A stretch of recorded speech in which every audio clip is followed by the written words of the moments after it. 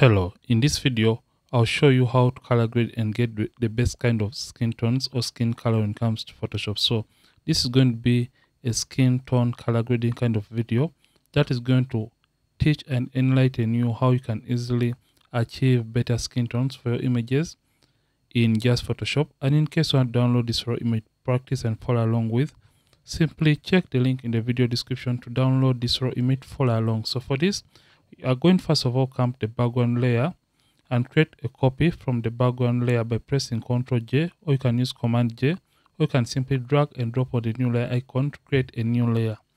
Once you have created that layer, you can see that the background is different from the skin tone or the skin color. So for this, what we have to do, we simply have to come right here to select, and we are going to come and select the subject. The reason for selecting the subject is simply because we want to limit the color grading only on the model skin, and we don't want the color to spill over to other areas like the background. That is why we have selected a border or boundary for the model by selecting the model herself. Once we are done selecting the model or the subject, in this case, we are simply going to come and create a layer that is going to be containing the color grading. So we are going to create the first layer for our color grading. So I'm just going to come and get the new layer icon and create an empty layer. Once I've created that empty layer, we can rename it to skin tone matching. So after renaming this layer, I'm just going to come and change the blend mode from normal and change it all the way down to color. After changing the blend mode to color, we are simply going to come right here to the brushes, get the brush tool, and for the brush tool, once you select the normal brush tool, make sure the settings for the brush tool are as follows. So for this, ensure that the hardness of your brush is set all the way down to 0. So click and drag to 0.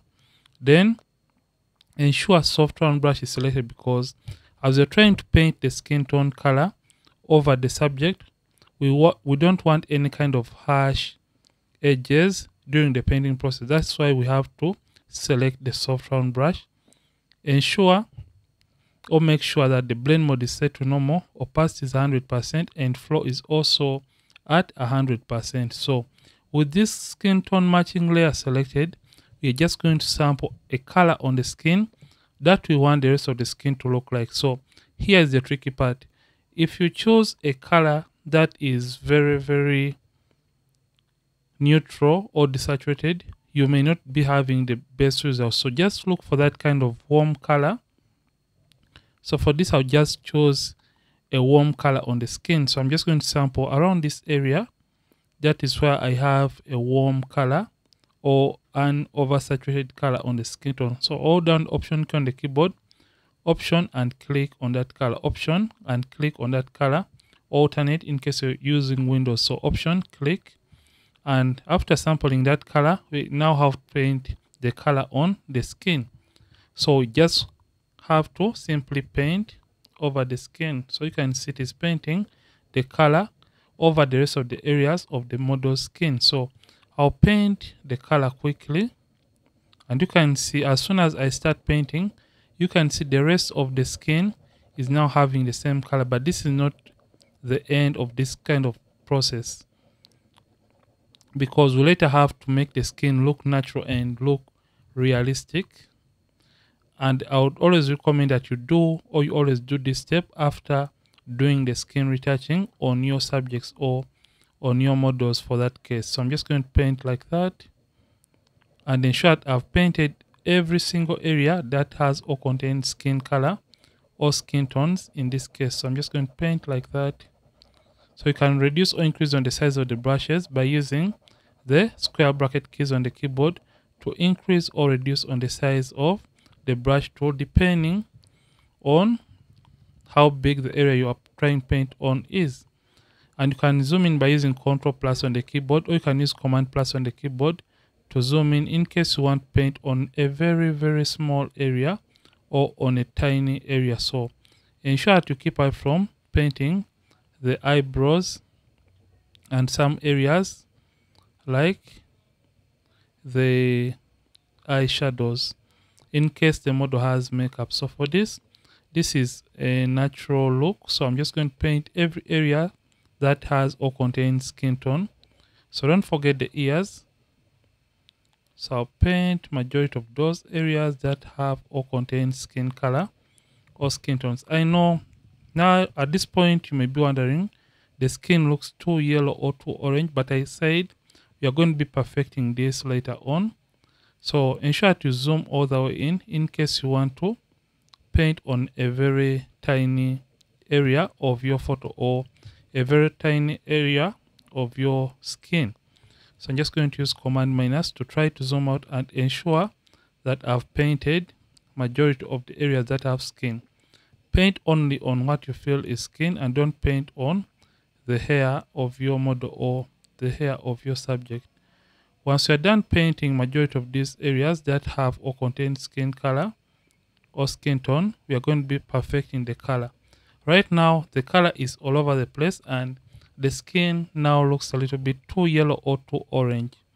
So for this point, in case you have many photos, ensure that you understand that this color is always going to be selected every single time you are trying to select or sample color on the model skin. So in case you have the same number of photos from the same model in a given shoot, you can always come back to this color once again and paint it over all the images. So once you're done painting the color of the skin tone over the model skin, first of all come to the opacity and click on opacity and reduce the overall opacity of the color. And as you can see, this tends to reduce on the amount of orange color from the model skin. But this is not all. So in case you have painted colors from or into areas that you did not want to paint in the first place, you can get the eraser tool, ensure mode is set to brush, opacity is 100%, flow is also 100%, and you can erase color from those particular areas that you are not meant to paint in the first place. So after reducing the opacity, press Command D or you can use Ctrl D to deselect the active selection. So at this point, we just want to fine tune the color so it can look natural and a little bit more realistic. So what are we going to do? We are going to come to the adjustments and create a hue and saturation adjustment layer. Then we are simply going to come and make sure we come to master, then come and click on red so that you can select the red. So in case I've been painting the skin tone color and it is looking too greenish or reddish, you have to play around with the hue slider in this case. So in case the skin is looking too reddish, move the hue slider towards the right hand side to introduce more greens. And in case it is looking too green, you can move it towards the left hand side to introduce in more reds. That is going to eliminate the green color from the skin tone. So I'm just going to leave mine the way it is. Then I'll come to where you see lightness under the reds in hue and saturation and take down the lightness of the reds just like this. And this is going to reduce on the amount of oranges, especially on the model's skin. And you can as well come and reduce on the saturation just like this to reduce on the amount of the saturation on the skin area. And you can as well clip this effect to affect the skin tone area by clicking on the clipping mask, and this is going to affect our skin tone. But for this case, we don't have to clip the effect to affect this layer below. So I'm just going to take the lightness lower like that. And in case I want to fine tune this, I can just come and take down the saturation a little bit. Then you're going to come and create another adjustment layer, which is the black and white adjustment layer. Come to the blend mode and change it to multiply. Remember, the multiply blend mode is going to darken the image. So ensure that you come to the opacity and reduce on the overall opacity of the multiply blend mode, just like this. I feel like at about, let's go with around 9%. You can see before and after. So in case you're not satisfied with the results at this point, you can come and create a color balance adjustment layer. So under color balance, you can introduce in a given color regarding the midtones, the highlights, and the shadows of your photo or of your image. So for this, I'll just come and add a tiny bit of cooling to the midtones by adding a little bit of blues and I also add a little bit of greens to my midtones, just like that, to introduce in a little bit of greens to the midtones. And you can as well come to the highlights and you add whichever color that you feel like adding to the highlights, just like that. I feel like that is okay, and cool down the highlights in case you want to cool the highlights.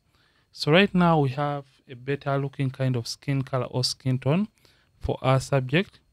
After this, you can as well add another hue and saturation adjustment layer in case the skin is looking too unnatural. Select the reds and you can come to the lightness and reduce on the lightness of the reds, just like that, to around -3 is okay. Before, after, let's just take it lower to around -5. So this is what we have been able to achieve at this point. So let's see the overall before and after for the color grading process of this very image. So you can see this is the image before, after, before, after, before, after. Look at how nice and natural the skin color or the skin tones have gotten to be. And one bonus tip, you can as well create a selective color adjustment layer, come and select on the blacks and introduce in a little bit of cyan to the blacks, just like that. And this is going to make the blacks a little bit better and cool down the image. So this is it for this video. I hope you have learned a thing or two from this kind of video. And in case you haven't learned a thing or two, you can let me know in the comment section. And don't forget, keep practicing and as well keep creating.